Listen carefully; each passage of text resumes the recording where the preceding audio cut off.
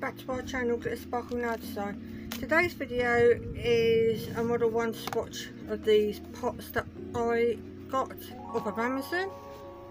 I want to say a huge thank you to all the new subscribers. Thank you very much for joining our channel and subscribing. My name's Vicky and my hubby's name's Andy.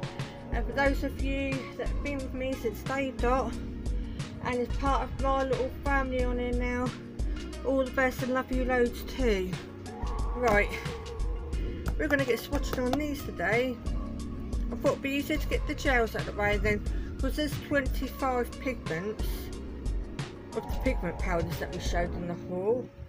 I've got to swatch 25 swatch sticks, and then I've got to put 2 colours on, and I need to prep that, and I've not got round to prepping that. So I'm going to start off with these, then the Beetles, then the mica powders. But I have had a little practice of the mica powders, so this is for 2, like an ombre, which obviously I need to leave it a little bit less uncured. I was just having a quick play, and I think they're going to ombre lovely. This one's silver grey. I think that was absolutely stunning. That is just one of the faves. This one's one of my favourites as well. It's a gorgeous iridescent gold white. Then I used this one, I think it was called Coffee or something like that. I can't remember now, but look at that, guys.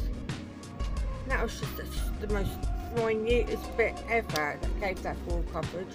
And I only got a little bit of the powder out of each to make a rainbow on this long nail. I was running out of makeup brushes, so that's why you got a bit of the other colours in them. But I mean, I was trying to have a play. You get the idea of what I was trying to do to see if it'll work, and they do. So awesome job on my behalf. I don't know if anyone else has done that as a video, not with mica powder and using them as like you would do the neon chrome pigments that you can get.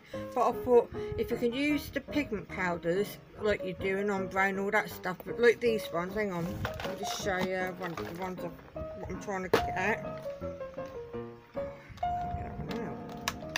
You know, the pigments, I thought if you could do it with them, maybe you can do it with the mica powders. So hence why I got those. And I could also make coloured acrylics. I can also use them in my resins when I do resins and stuff like that. So I've got a multitude of uses out of the mica powders.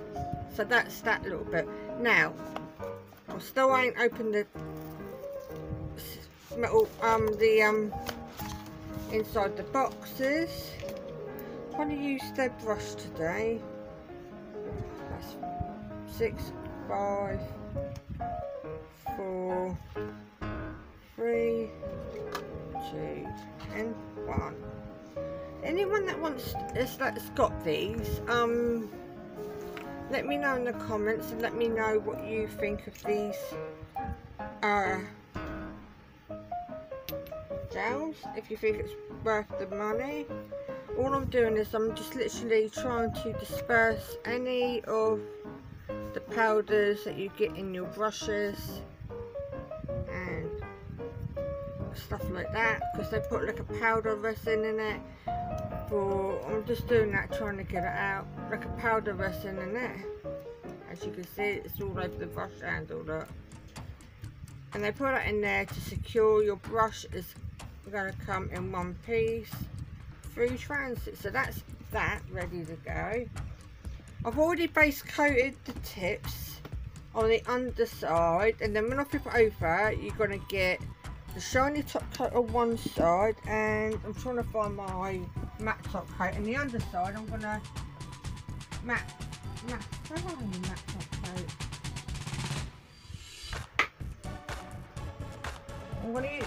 I'm just using the Beetles matte top coat. And yes, so what we're going to do is I'm going to open these up off of camera, and then we're going to get into the swatching. I won't be a minute, you'll see me straight away. See you in a few.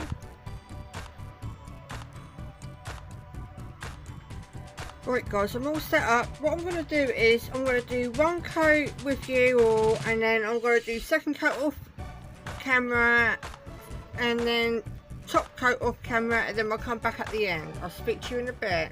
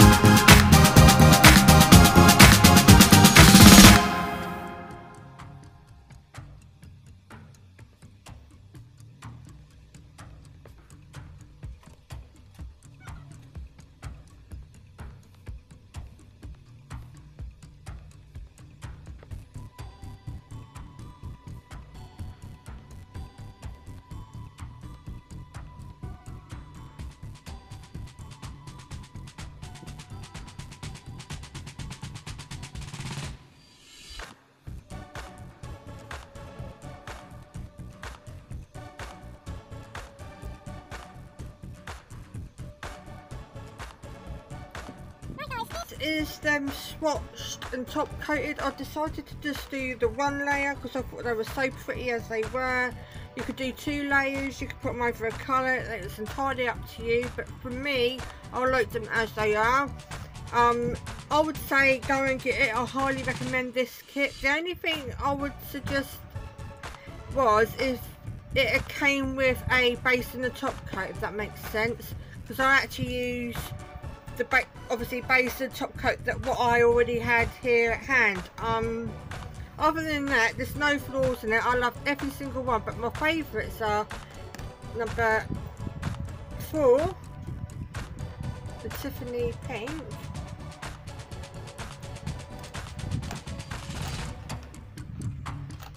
and this one, because I found this glitter one was very unique. So for me, a big thumbs up to Modelones. I absolutely love this kit, and my shout outs in this video guys is to Louise's Nails Room.